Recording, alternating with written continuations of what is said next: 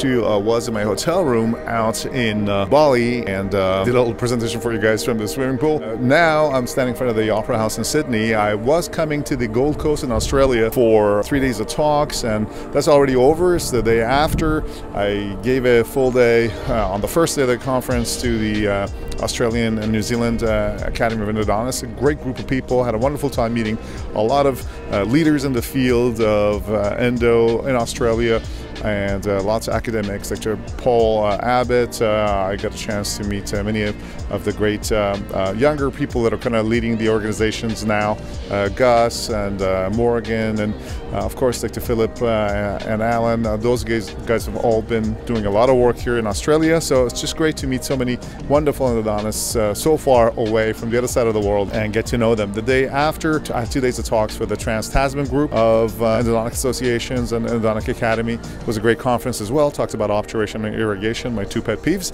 And then that's done, and now it's the day after. I'm here in Sydney and enjoying the scenery around this city, which is also very vibrant and beautiful, and heading back, finally coming to an end of this long 1 month trip almost around the world here, starting from Boston and coming in, seeing all of this lower part of Asia, and then off to the Gold Coast and Sydney, and tomorrow heading out to Los Angeles, and then from there back to Boston, almost circumnavigating the earth here. Anyway, so I figured what I would do also in this little video to share with you one of the cases that I talked about in my presentation over there in the Trans-Tasman, and this one is on the idea of obturation.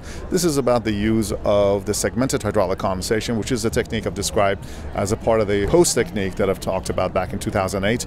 The idea of pre-fitting the post and then segmenting the gutta percha at the point of the termination of the post, and this way getting around the use of a drill. So it's a drill-less post technique, if you will.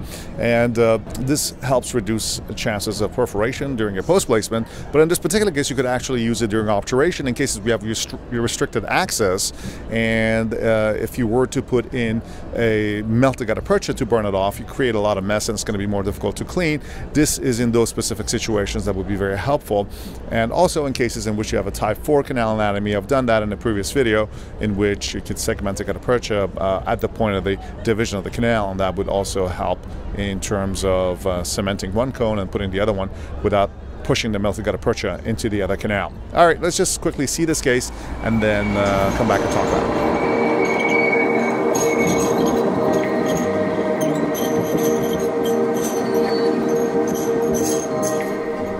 Folks, so I'm here in my hotel room. Let's do a quick little thing of this case that I want to share with you, and this case is just a selective retreatment of this molar that has had a previous root canal and has a lesion around the mesiobuccal roots, actually the mesial roots, and there is an area that is unfilled underneath the crown. Usually this happens where if you have decay or if you have an area that's been left as a space where you can have bacterial regrowth, coronal leakage, and you end up having problems in these types of cases, and therefore it's best to be retreated, considering the fact that there is a large post on the distal but there's no lesion there. In these kinds of cases, I always prefer to do selective retreatment in a more conservative fashion by only treating the tooth that is the problem, and then hopefully that would be enough. And if needed down the line, I can always go back, since there's already a crown and there's no need for a new crown. I can go back and retreat the distal root, so therefore you're not really forced to do all of the canals, and you can do selective retreatment. I know many people kind of don't like an idea of a selective retreatment ideologically. To me, if it's okay to do selective apicoectomy on a given root, then there is no reason why not to do selective retreatment, especially if you can always go back and retreat the rest of the roots if needed, and you don't need to take extra chances for no reason. All right, so in a case like this, I always like, as you know, to use the radiograph to pre-measure the length of the root, and that's what I'm going to do here. And you know, I have an estimated length as I go on, and then what I like to do is I make a limited access opening over the mesial roots, almost like a premolar access through the skull crown, so that I can find those two mesial roots, and the space that was underneath there I evaluate under the scope to make sure there's no decay or any other problems down there.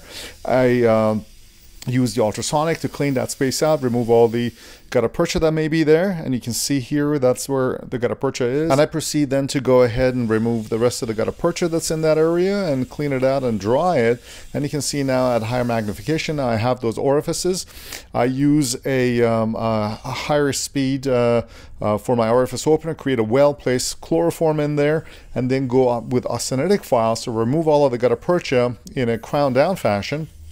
Go ahead, remove all of the gutta percha, try to disinfect using sodium hypochlorite and other irrigants in that area, and then I managed to kind of get it to a large enough adequate apical preparation to size 40/04.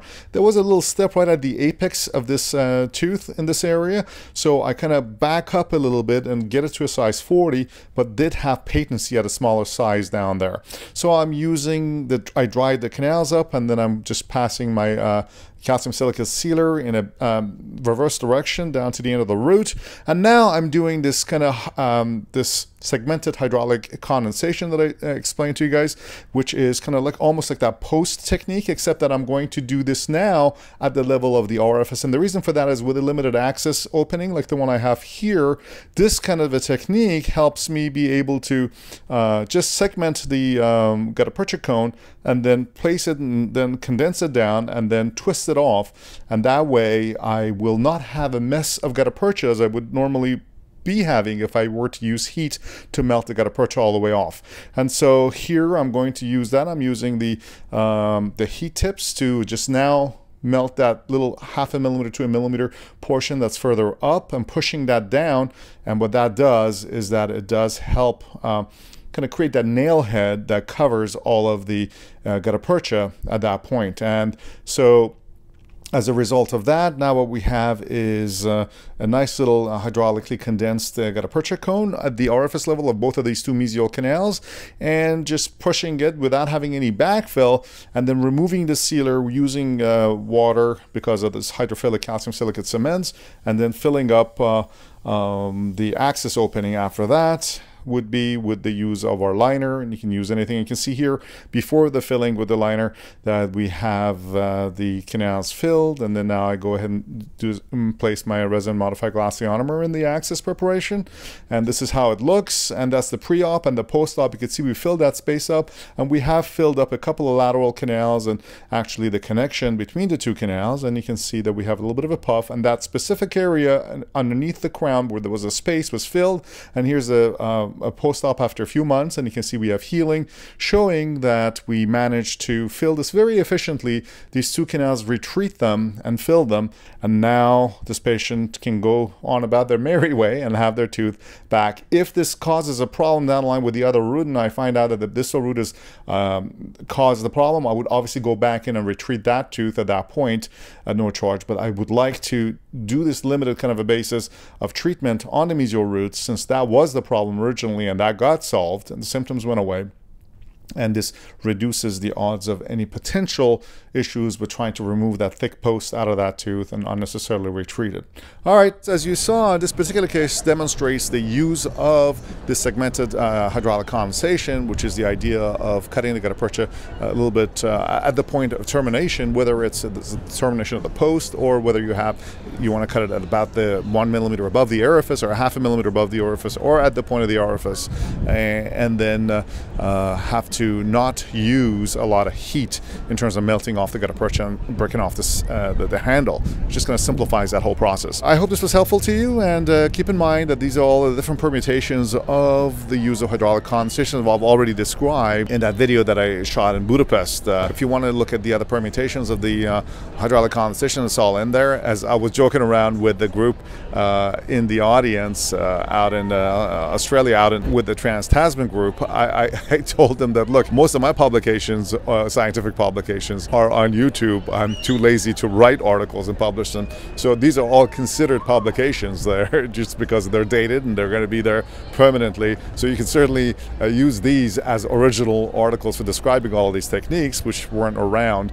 And this is the actual original source here on YouTube. This is the modern world nowadays. You know, we're all learning visually and trying to do it this way as opposed to read the abstract scientific articles. So that's it. Hope this was helpful to you. I'll be heading back to Boston, and I'll see you in the next video. Until next video, let's save some tea.